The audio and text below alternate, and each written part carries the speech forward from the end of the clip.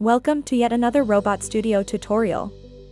In this tutorial, we will see how to resolve conflicts before updating a branch.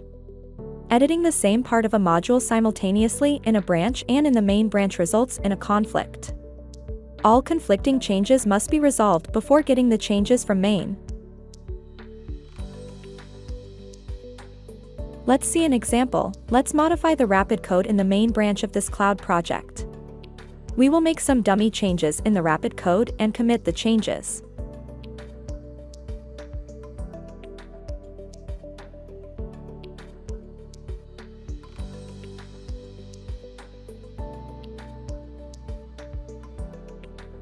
Let's visit the Cloud Project dashboard, select another branch of the same cloud project and open it. Let's also make some dummy changes and modify the rapid code here and the main module.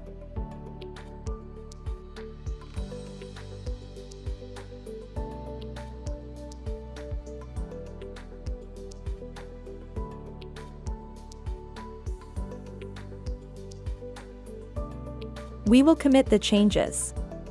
After the commit has been saved successfully, let's close the project. Let's click on View Project. Select the branch we edited.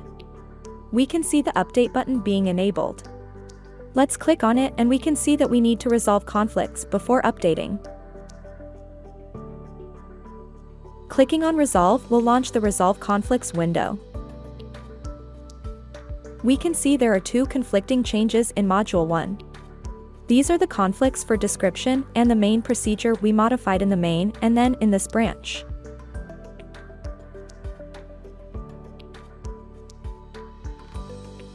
We can check this box here and all the changes from the main branch of the cloud project will be updated in the output window.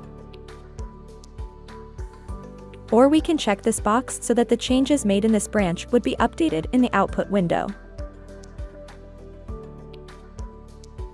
We can also select individual conflicts to be updated.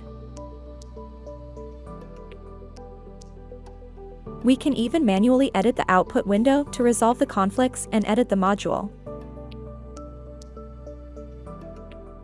Once the conflicts are resolved, we can then update the branch of the cloud project. We can see from the timeline that the branch has been successfully updated from main. We can then take any action on the branch like merging it to main. So, this was about resolving conflicts before updating the branch from the main of the cloud project. Thank you for your time, and for more tutorials and information like this, visit our webpage, robotstudio.abb.com.